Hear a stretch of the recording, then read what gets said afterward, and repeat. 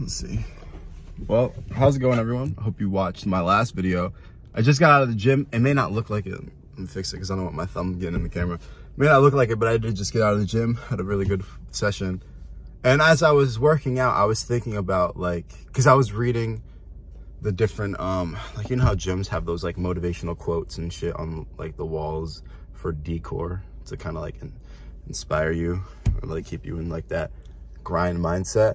Well, I was thinking about, like, you know how certain words, for example, kind of like the English language has, like, homophones, right?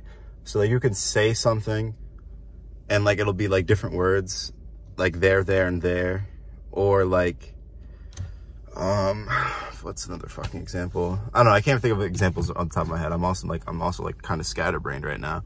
But, like, there's also, you can recite a play, and you play a recital. Like, there's, like, little, like, weird things about the English language and stuff. And, like, how certain, like, root words and shit. I don't know. Nonetheless, the point I'm trying to get at is I was thinking about, like, how we're in, like, a very big attention-based economy almost. Like, or, like, we're in the merge of, like, a birth of a new economy, kind of.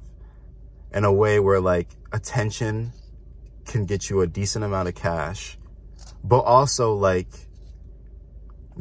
attention is a really big thing right now. Like, if you can capture the people's attention, you can definitely, like, you hold a lot of power. And not everybody, I would say, has the best intent with this type of attention. Oh, shit, look at that. See? That's how you know I'm speaking facts, because I dropped my fucking camera. But yeah, not everybody that has this, the power of attention uses it properly.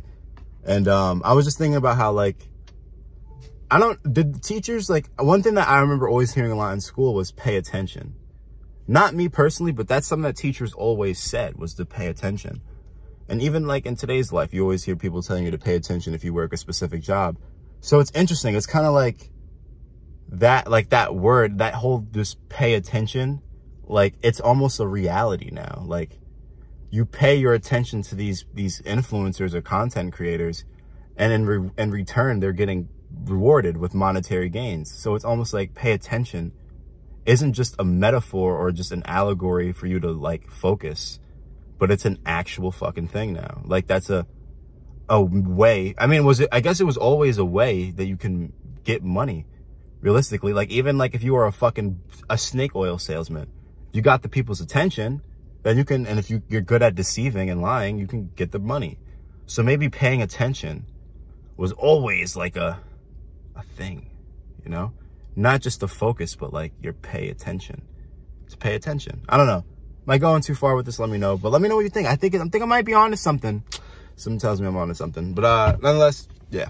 Just had after gym thought, I was like, I should share. Yeah.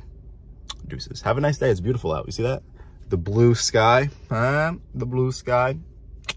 You know, I got a sense of humor.